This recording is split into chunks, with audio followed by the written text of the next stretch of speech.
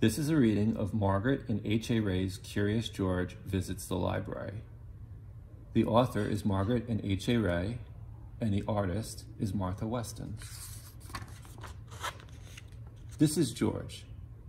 He was a good little monkey and always very curious. Today, George and his friend, the man with the yellow hat, were at the library. It's George. It's the man with the yellow hat.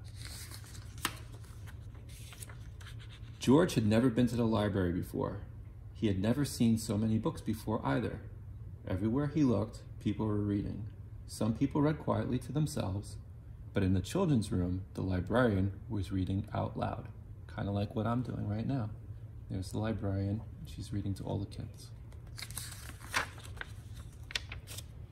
It was story hour. George loved stories. He sat down with a group of children to listen. The librarian was reading a book about a bunny. George liked bunnies. Behind the librarian was a book about a dinosaur. George liked dinosaurs even more. He hoped she would read it next.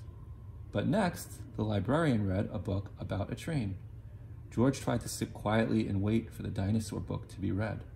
But sometimes it is hard for a little monkey to be patient.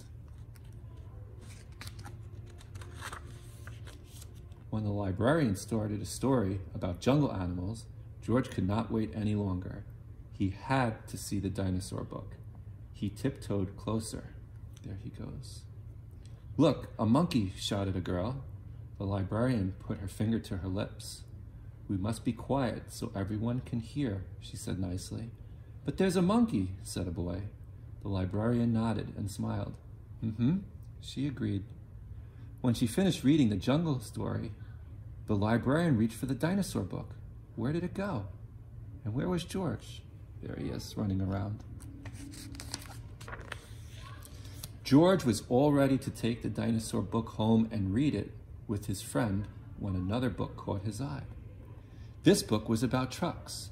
George wanted to take it home too. And here was a book about elephants. George loved elephants. He added it to his pile. George found so many good books. He soon had more than he could carry. He leaned against the shelf to rest. Squeak went the shelf. Shh, said a man. Squeak went the shelf again, and it moved. Why, it wasn't really a shelf after all. George had found a special cart for carrying books. And there he is, leaning up against it, and the man shushing him. What luck! Now George could carry all the books he wanted. He rolled the cart between the shelves and stacked up books about boats and kites and baking cakes. He climbed higher to reach books about cranes and planes. At last, George had all the books he could handle. He couldn't wait to head home and start reading. And right in front of him was a ramp leading to the door. George was curious. Could he roll the cart all the way home? Down the ramp George went. The cart rolled faster and faster. "Stop!" a library volunteer shouted. "Come back here with my cart." But George was too excited to listen. The cart was picking up speed and George was having fun. There's the guy from the library and there's George on the cart. Until crash, George and the cart ran smack into a shelf of encyclopedias. Books flew up in the air and so did George. He landed in a big pile right between O and P. And there's all the books all over the place. "Oh no," moaned the volunteer when he saw the mess George had made. "How am I going to put away all of these books?" "I'd like to borrow this one," said a boy from Story Hour. "And I'll take this one," said a girl.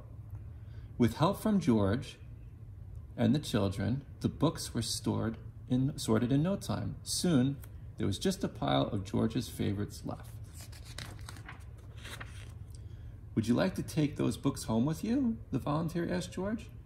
Then he took George to a special desk and helped him get his very own library card. There's the man giving George his library card.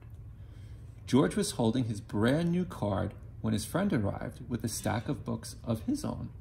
"There you are, George," he said. "I see you are all ready to check out." George and his friend gave their books to the librarian. She smiled when she saw George's pile. I was wondering where this dinosaur book went, she said. It's one of my favorites, too. The librarian stamped the books and handed them back to George. With his books under one arm, George waved goodbye to the volunteer, the librarian, and the children from Story Hour. Come see us again, George, the librarian said, waving back. Enjoy your books. There's everybody waving to George, and then George waving back with his books. And he did. The end.